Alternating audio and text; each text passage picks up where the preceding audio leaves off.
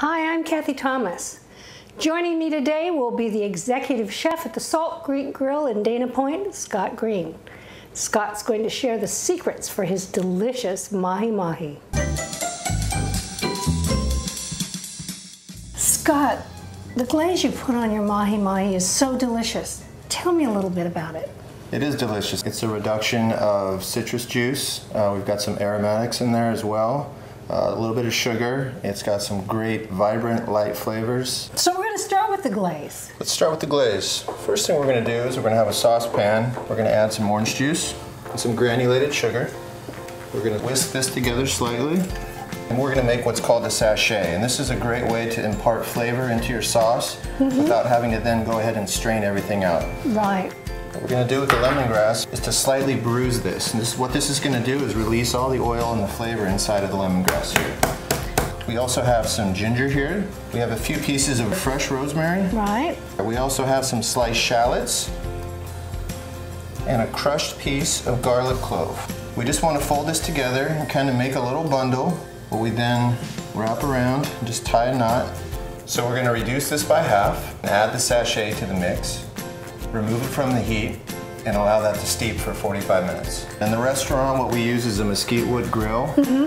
But at home, you're welcome to use a griddle pan and you can achieve a similar result. Beautiful piece of mahi mahi, a little bit of salt, fresh ground pepper. So we need to make sure that we have a nice hot pan so we can get a good sear on this. What I'm going to do is just put a little bit of oil over the top of the fish here. We're going to go ahead and finish the glaze, so we can start by removing the bouquet. This is our liquid pectin. Just before it's finished cooking, we're just going to paint a little bit of this citrus glaze on here. We're going to make a quick saute with some kale. Add a little bit of oil into the pan. I start with adding just a tiny pinch of garlic. So now we're going to add some kale. I added a little bit of salt and pepper. These are orange segments that we're just going to warm through, as well as a few cherry tomatoes.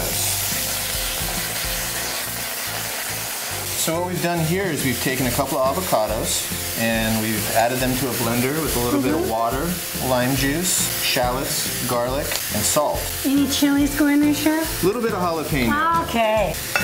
And I like to make a dot of the avocado mousse and then just kind of bring it across the plate, just like that. And we've got our kale. And the glaze just shimmers on top of that fish. Just a little bit of this citrus glaze. We're going to look to drizzle that just around the plate. That's just beautiful, Chef. Thank you so much for sharing this with us. It's my pleasure, Cathy. Thank you. Here's a quick tip from Melissa's. Chopped salads are so delicious. Here's a way to make them portable. Put them in a pita.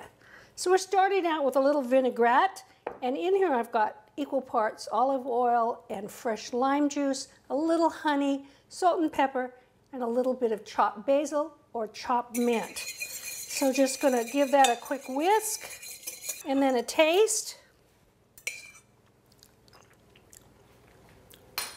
It's very good. I think it needs a little salt and a little pepper.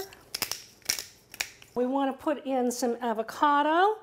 I want to cut it into dice, so I'm going to make crisscross cuts one direction and then the other direction, and then just dig that out.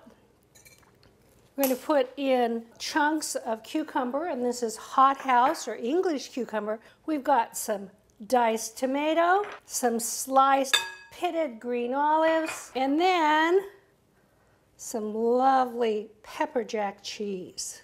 Just coat everything nicely with that delicious vinaigrette. I've got a heart of romaine here, and I'm just going to cut it into crosswise ribbons. A rough chop in the other direction, in that goes, and then a nice toss into the pita. Portable chopped salad. The fruit and vegetable aisles are filled with so much potential. Try something new. Have an adventure.